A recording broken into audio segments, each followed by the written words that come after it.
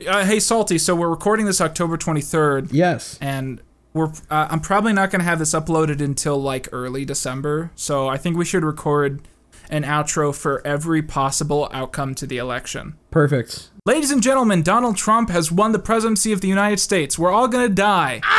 Ladies and gentlemen, Joe Biden has won the presidency of the United States. We're all gonna die, but slowly. Oh, it's a start. Ladies and gentlemen, the election was slightly unclear, and the military and/or the Supreme Court has led a political coup against the American government, and we now have a leader that has been forced upon us, despite whatever the election results were. I love mining lithium for Elon Musk, our overlord. Ladies and gentlemen, Vermin Supreme, the President of the United States, elected, everyone voted third party this time. Ladies and gentlemen, a Labrador Retriever accidentally got included on the ballots, and everybody thought it would be funny to vote for them, so Air Bud is now the acting president of the United States for the next 4 years. Peace declared in the Middle East. Everyone happy with this decision. Okay, let's keep trying to think of ones. How stupider can we get than Air Bud as president? I don't know if I can get dumber than that. God, I can't believe you've done this to us. We peaked so hard at dog, I can't think of anything else.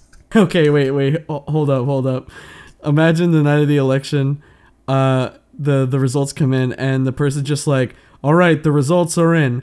The new president of the United States is, ladies and gentlemen, it's Saturday night!